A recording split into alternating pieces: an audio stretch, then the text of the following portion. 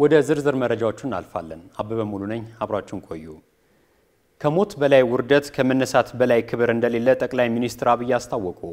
ጠቅላይ ሚኒስትሩ በትንሳኤ በዓል እንኳን አደረሳችሁ መልእክታቸው የትንሳኤን የአርብ የቅዳሜና የእሁድ ጉዞዎች ዳስሷል። አስናቀ ማርሸት ጠቅላይ ሚኒስትር አህመድ ለክርስትና እምነት ተከታዮች ለሁለት ወራት ያህል በጾም በጸሎት በስግደትና ከአምላክ ጋር በተመስጦ ልቦና በሰላምና በፍቅር አጠናቀቃችሁ በማለት የእንኳን አደረሳችሁ መልእክት አስተላልፈዋል። ጠቅላይ ሚኒስትሩ በመልእክታቸውም ከመነሳት የበለጠ ታላቅ ነገር የለምና ትንሳኤ ትልቅ በዓል ነው ብለዋል። በትንሳኤ ጉዞ ውስጥ አርብ ቅዳሜና እሁድ አሉ።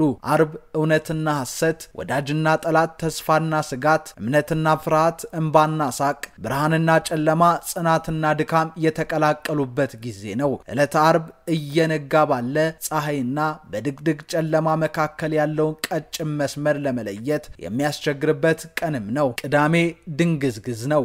እውነት ድል የተነሳች፣ ፀሐይም ጨለማ የቀረች፣ መቃብርም ታትማ የምትኖር፣ ሞትን አንቆ የሚያስቀር፣ ሲኦልም አሽጋ የምትቀብር የሚመስልበት ወቅት ነው። ጠቅላይ ሚኒስትሩ አክለው በመልእክታቸው ከዚህ ሁሉ በኋላ በዝማሬ የምትደምቅና በትንሳኤ የምትከብር እሁድ መኖሯን ያመነ ሰው እርሱ እውነትም ወንዝ ተሻጋሪ ነው። ትንሳኤ የዘገየ ይመስላል እንጂ አይቀርም። አለቀ፣ ደቀቀ፣ ሞተ፣ ተቀበረ የሚሉትን ሁሉ አሳፍሮ ክርስቶስ በእኩለ ሌሊት ተነስቷል። ኢትዮጵያን ሰቅሎ መቅበር ቀብሮ ማስቀረት አይቻልም።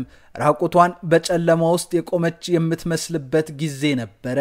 ወዳጆቿ ሸሽተዋት፣ ልጆቿ ተስፋ ቆርጠውባት፣ አዋቂዎች ሟርት ነጋሪ ሆነውባት፣ ፀሐይ የጨለመባት፣ ጨረቃም ደም የለበሰችበት፣ ኮከቦችም የረገፉበት የሚመስልበት ጊዜ ነበረ።